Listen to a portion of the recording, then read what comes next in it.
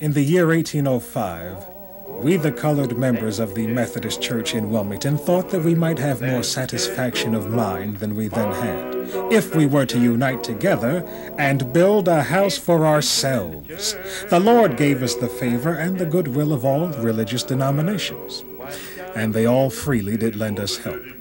And by their good graces, we got a house to worship the Lord in.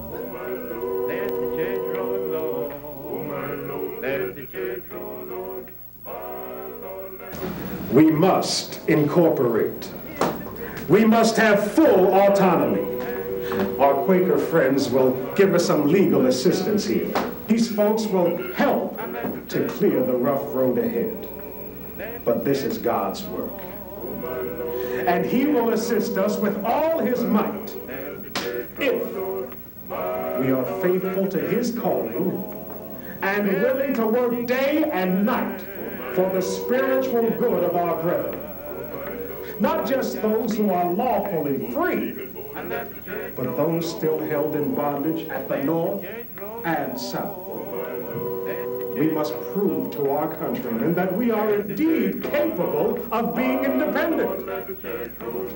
And we must help them to live up to the concepts of their Declaration of Independence, which states that all men are created equal, endowed by their Creator with certain inalienable rights. Among these rights are life, liberty, and the pursuit of happiness.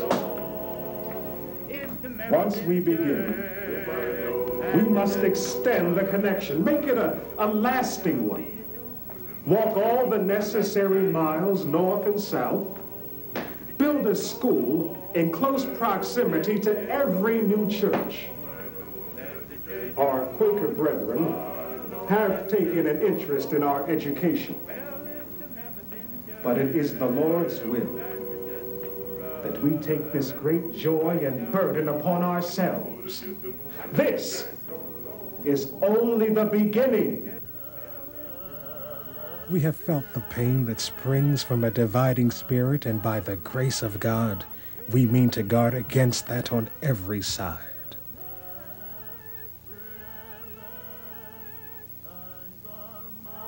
The August Quarterly began by using the name Quarterly to identify it with Methodism, because it took the preacher who had a congregation down there about every 3 months to get back to see how they were doing.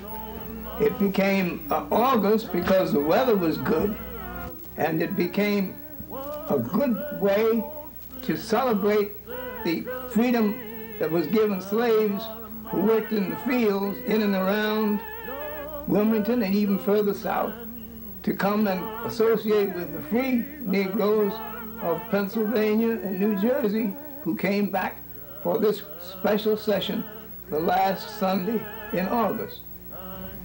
But we should not abandon this, because it's a peculiar contribution of what a blend of religion and social desire for betterment will work out when people insist on getting together, as they did when they came to Wilmington for the big August Quarterly every year. It should not be abandoned. It should be kept alive, that we may know the roots in our heritage and pass it on to the generations yet to come. Teach a child the way he should go, and when he is old, he will not depart from it. Pay for their schooling, for which they will bless your bones when you are laid in the grave, and will know how to live in the world in a sober manner. If we colored people do not unite and try to help ourselves, all that our best friends will do for us will fail. And as this is the case, while they, our best friends, are trying, let us try, and by their help, and we helping ourselves, and the Lord helping all, we shall be a people.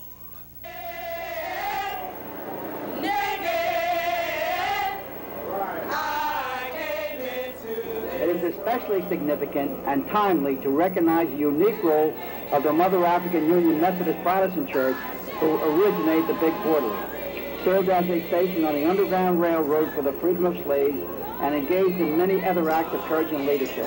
Whereas the First United Church of Africans was established in 1813 under the intellectual leadership of Peter Schmentzel and his associates. Now therefore I, William T. McLaughlin, Mayor of the City of Wilmington, Delaware, do hereby proclaim Sunday, August the 30th, 1981, as a day of gratitude to the August Quarterly.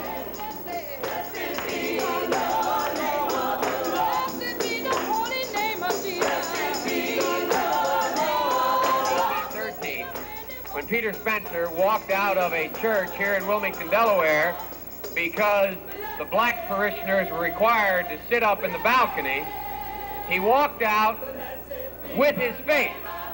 He walked out and set up a church rather than walked out and gave up on the church. He walked out and decided that he was going to start something new in America, as a matter of fact, not just new in Delaware.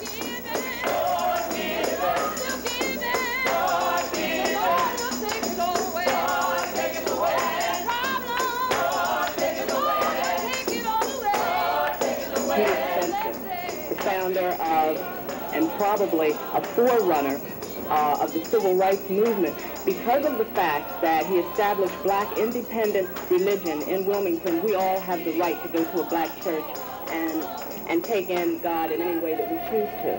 And for this we're appreciative. Blessed be the name of the Lord.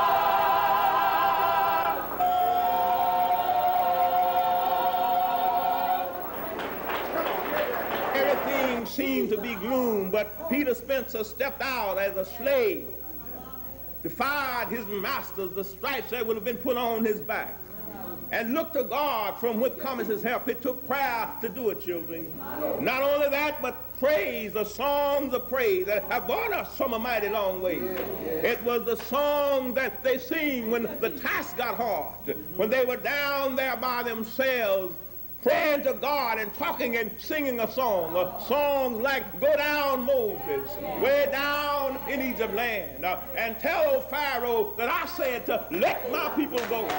This is what Spencer said to the taskmaster, that we have been slaves too long. It's time for God's people to be free. And not only that, it was a preaching of the word of God in our hearts, the word of God down in our souls that brought us this far. The Lord has brought us from a mighty long way.